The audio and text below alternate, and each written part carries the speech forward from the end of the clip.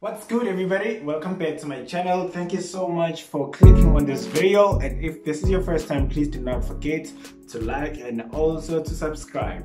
Today what I'm about to talk about, I think you already know what we're here for. I mean, if you saw the title, most definitely you know. What I want to talk about today is Instagram. Instagram is so, like, Instagram is a new thing. I mean, what are we without Instagram? Instagram is like a collection of all apps. Not really, but just Pinterest and just a gallery. It is a gallery though. You basically get whatever that you are looking for, thanks to the hashtags that we find on IG. I feel like these glasses are disturbing me, or rather they're disturbing you from seeing me. My eyes, I don't know, I feel like they're doing something wrong. So probably the reason why you clicked on this video, you want to hear what you could change with your Instagram. Well, I have a few things to talk about. For starters, why are you using Instagram? I think that's like a basic thing. Why am I on IG? Why really do I have Instagram? Why? Is it for business? Is it for a personal experience, I don't know, it could be anything. So it could be business, could be personal, depending on what you are on Instagram for. Probably you also have a few people that that take really good pictures. If like you wanna take pictures and you don't know what kind of pictures you wanna take, you wanna make it look professional, I think this video might be for you. It might be a video for you. So let's get down to what we are here for, right? So step number one.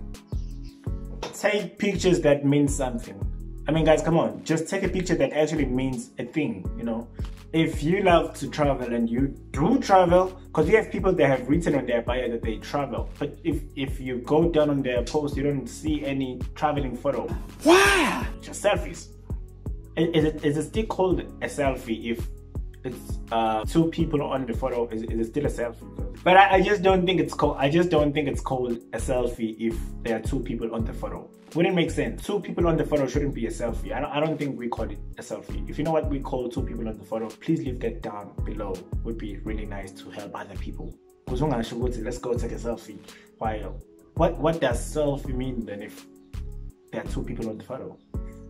Normally, all the photos that you see on my Instagram, it's either I directed harshly those photos, or they were taken by me myself, like whereby I just put a tripod over there and I go pose.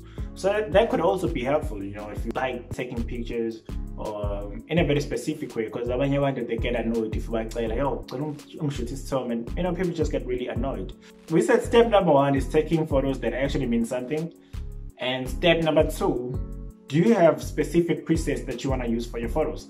Meaning, if maybe let's say I'm wearing t-shirts black with black glasses, I'm brown, I have black beard, black hair, and my background right there is black and white. We have a lot of black on this illustration. The wall is almost white. Let's say maybe in environments that is of these colors at most, right? The best thing to do is I kind of use these colors as my basic preset. Let me take glasses off for a little bit. What I mean is, your photos should always send something similar. Like, let's say you could be taking a photo right now right here, and you're taking another photo in Dubai or whatever, but the presets of the colors of the photo, they blend, or they complement each other. And if abanye bantu they want to follow a certain presets, and I can easily tell Lightroom to edit it, so which is a good thing. The problem that I have with people using Lightroom is they over color, if that makes sense. I don't know how y'all use Lightroom. Lightroom is a really good tool to use for photos, because it doesn't damage or ruin your photos. You just have to change a few things that you need to change on the photo. If you want to have a really beautiful, professional looking page on your Instagram, I think that would be a perfect thing to do.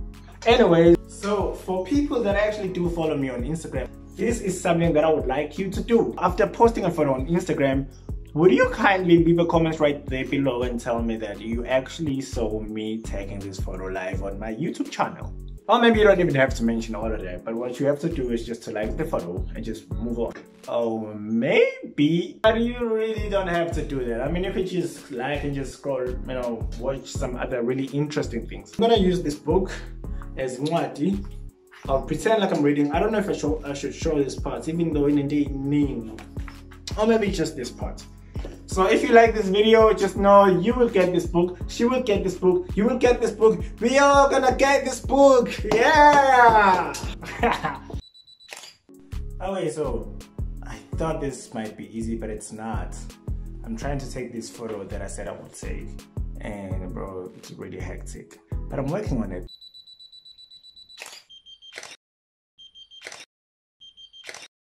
Okay, so this is the photo from this to this. So I thought maybe how about we make a color correction to be more retro. This is how the coloring process of the photo actually came about. So yeah, so hopefully this video was helpful, and if you enjoyed this video, please do not forget to like and also to subscribe on this channel. Thank you for watching. Glasses off. Thank you. See you on the next one.